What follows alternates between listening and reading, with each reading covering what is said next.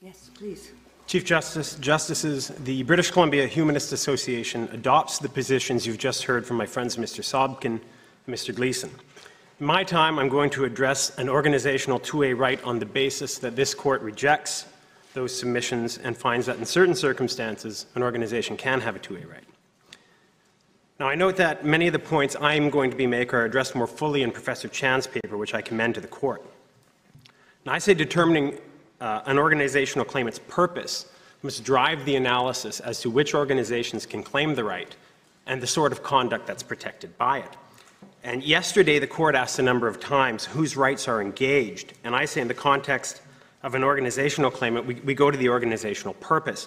And that's a threshold issue that recognizes fundamental differences between an organizational and individual claimant. An organizational claimant is a construct of law. It has no beliefs of its own. Its existence is defined or enabled by legislation that can be repealed, replaced, or amended, as is the case here. An organization's function is often narrowly focused. It has a distinct purpose that is often defined by its constituting documents or enabling legislation, as is the case here. And organizations are often required by law to operate within that purpose. Those documents, in the words of Professor Chan, set the boundaries of lawful action. Action outside of that may be ultra vires or subject to some sort of other remedy or censure. And I say the jurisprudence shows sort of two flawed or incomplete approaches to addressing this fundamental threshold issue.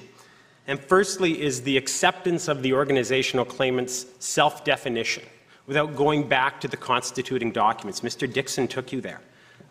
To find out whether the stated purpose aligns with the lawful purpose of the organization.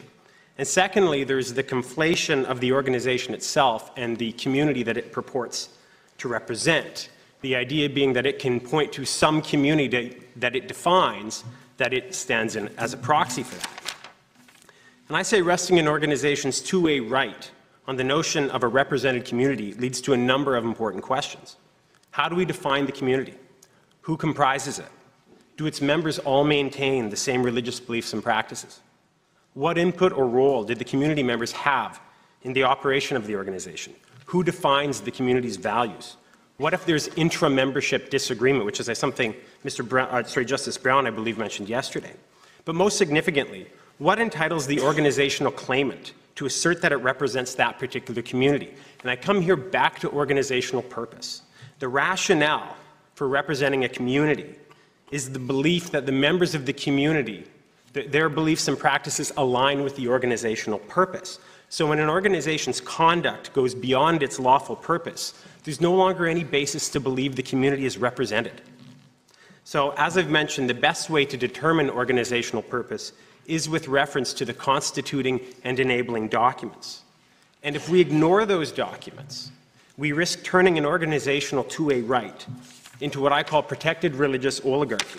We move from protecting the communal aspect of freedom of religion for individuals into protecting the whims or beliefs or practices of some board or a council that operate the organization, or perhaps only the majority of that board who make this decision. And that's not what the 2A right is about. If we're talking about a communal right here, we have to be concerned with the community that the organization purports to represent, not merely what those who deal with the operation of the organization, some small group of people, decide they're going to do. So if an organization operates beyond its purpose, whether that's determined by enabling legislation or constituting documents, it loses the authority to purport to represent that community anymore. Now it's standing up in its own right. And I adopt my friend's submissions that an organization, certainly in that circumstances, can't have the right. So a proper analysis and understanding of organizational purpose is a critical threshold issue that can't be overlooked. The 2A right must be founded in the purpose that is set out in the organization's constituting or enabling documents, not aspirational statements promulgated by a board or council, not mission statements, and not codes of conduct. Subject to questions, those are my submissions. Thank you.